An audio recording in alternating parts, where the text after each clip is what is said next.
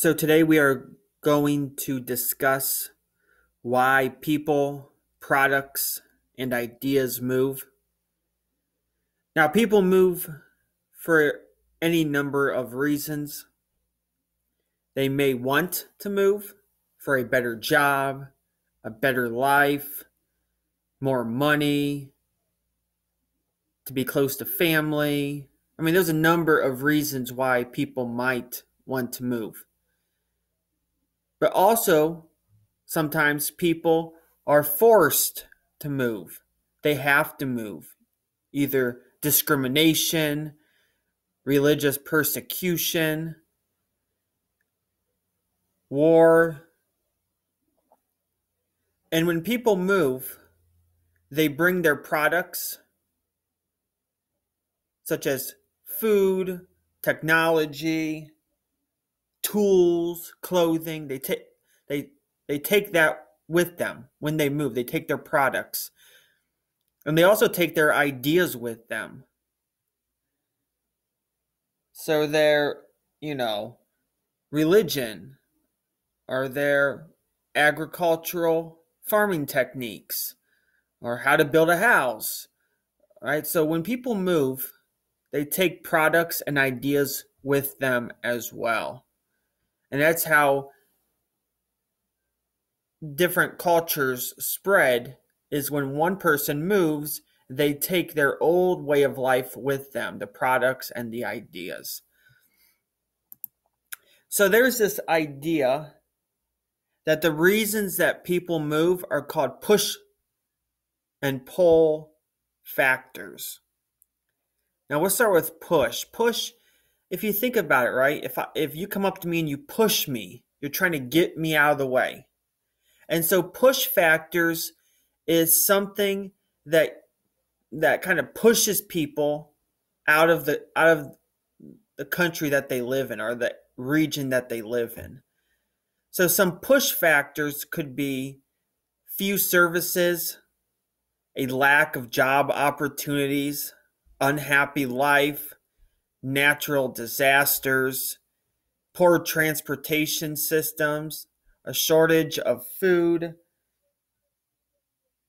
hunger, lack of rights, discrimination, right? Those are things that are going to push you out of the place you live. Now, pull factors, as you see on the slide, is like a magnet. It attracts you to a place.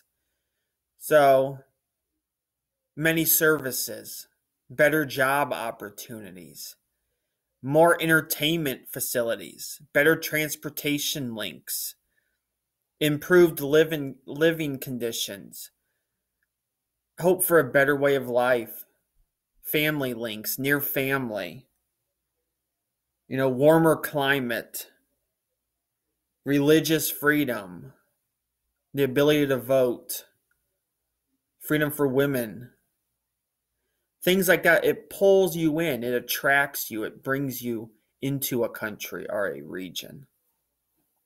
So here are some more examples of push-pull factors. So these are all, poverty, lack of safety, drought, crop failure, that pushes you away from where you live. And then some other pull factors, a safer atmosphere, greater wealth, fertile land, so good soil for farming, political security, friends and family. So let's talk about some of the reasons why people move. So those are the push-pull factors. And so reasons why people move. Well, there's political factors, and that's changes in government leadership, changes in citizens' rights, right? Things that have to do with politics. And the book, or the pages in the book that you read yesterday, was talking about how a communist dictator named Fidel Castro took over Cuba's government, and more than 200,000 Cubans left for the United States because of this change in government and this restriction of rights of the people. And when they left, they took their products and their ideas with them as they were part of their culture. So that's political. It changes in government leadership, changes in citizens' rights. Also, people may move because of environmental factors, climate, natural disasters. Okay, an example of this would be many people who retire from Ohio move to the South, Florida, Alabama, Georgia, Texas, Mississippi, places like that because they want the warmer climate. They want the nicer temperatures.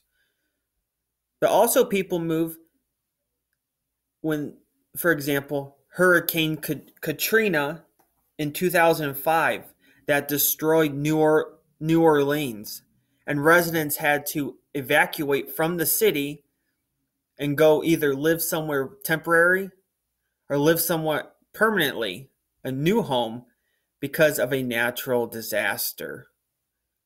So, tornadoes, hurricanes, tsunamis, volcanic eruptions, earthquakes cause people to move because of the danger that they cause. Social factors also cause people to move. Social factors can include discrimination. Discrimination is the unfair treatment of people based on race, age, or gender. People move away from discrimination. In the South, during the 60s in the United States, many African Americans moved from the South to the North to escape the segregation and discrimination that they faced. So discrimination, people move because they face discrimination. They also move because they face intolerance. And intolerance is the unwillingness to accept different people's views, beliefs, or behaviors. All right, so sometimes people face persecution based on their culture, their background. And then we have religious freedom. So some people move because they do not have the freedom to practice the religion of their choosing. Okay, so in the 17th and 18th centuries, many Europeans came to the United States seeking religious freedom because they were only allowed to practice a certain religion in Europe at the time, either the Catholic faith. So they had to escape and get away from that. And the last reason people move is economic. So you have availability of resources, such as fertile land, forest, waterways. All right, people still move because of a lack of available resources, like housing, transportation, services. People move because of the lack. They can move from city to city, from state to state, from region to region, from country to country because of a lack of resources. Changes in trade patterns. And then also we have employment opportunities. So people might move from where they live to a new place, a new area, in search of a job or employment opportunities. There's a couple examples. Oftentimes in the past and still today, people move from the countryside to the major big cities to find work. millions of Mexicans move from Mexico to the United States in search of job opportunity. So the reasons why people move: political factors, environmental factors, social factors, and economic factors. So migrate means to move from one country or region to another. So you can migrate from Ohio to Florida, or from the west region to the northeast region. Or you can migrate from United States to Italy or Japan.